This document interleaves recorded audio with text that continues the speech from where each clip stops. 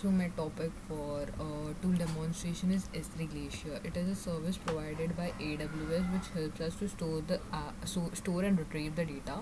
We can use it to store the archive data which we don't use frequently. It is one of the frequently used service for storing the data. It is one of the cheapest way to store the data. We can store the data like CCTV recordings, media archives, which we don't use frequently. We have seen or worked upon S3 in our practical. So basically, we use S3 if the need is for low latency and if you want to request like frequently access the data. But we use S3 Glacier for low storage cost and when we don't have to download or access the data frequently. So coming towards the demonstration, firstly I'll go to the AWS console and will search S3 Glacier. After that, in here I'll create a vault first. I'll give my name as the vault name. Then I'll turn off the notifications and will create a vault. The vault will be created.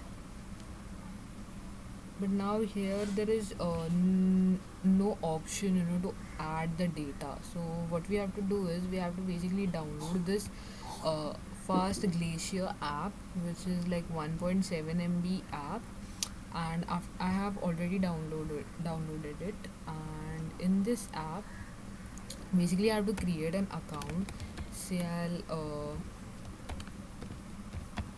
give this name to the account. For that we need your access ID and secret access. For that we'll go back again to the AWS console and we'll create one IAM user.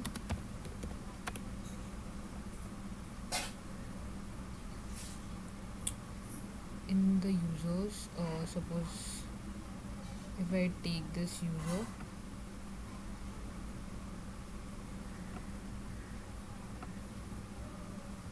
I can't use this user as I have to create an access key for it. So basically I'll create one user again, add user. I'll name it as test user and will set the password for it. I'll custom the password for it.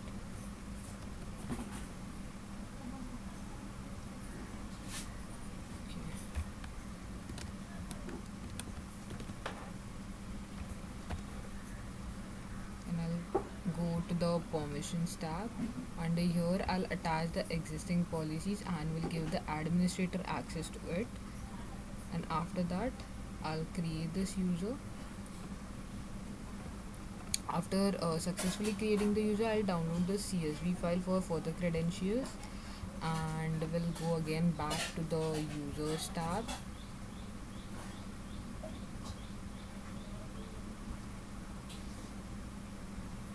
From here I'll generate the access key for it. This is my user, and under the security credentials I can generate the access key. So this is one time access key which we get. So access key ID I'll copy it and will paste it over here. Along with that I'll copy the secret access key and will paste it over here, and I'll add the new account. So after adding the new account, whatever vaults which we have created on the AWS, everything will be reflected here and it will take some time. So I basically created the vault in Mumbai, and this is the vault which I created, and it will reflect all the other vaults which are been created as well. So under this vault I will upload, suppose like a new folder, like I want to upload the data. So I can upload the file. Suppose I'll upload a new empty file which I'll create. Test data. Basically this is the folder, right? So I have to select a folder, upload a folder, and on the desktop which I created test data, I'll upload it. So accordingly it will take time to upload.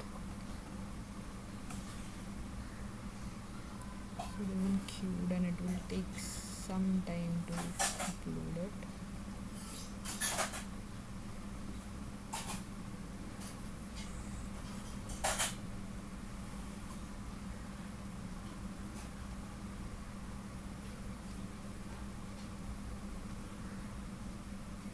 So as the folder was empty, it won't upload it.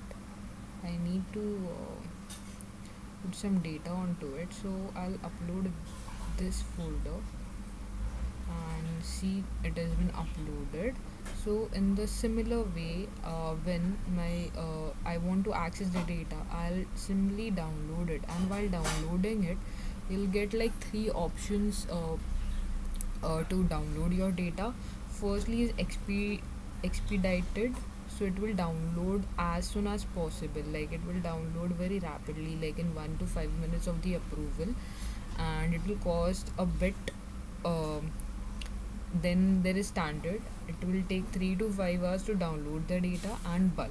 So after like approval, you need to give the storage, like the path where you want to store the data, and after giving the path, it will download it on that location, but I'm not using it because it will cost me money.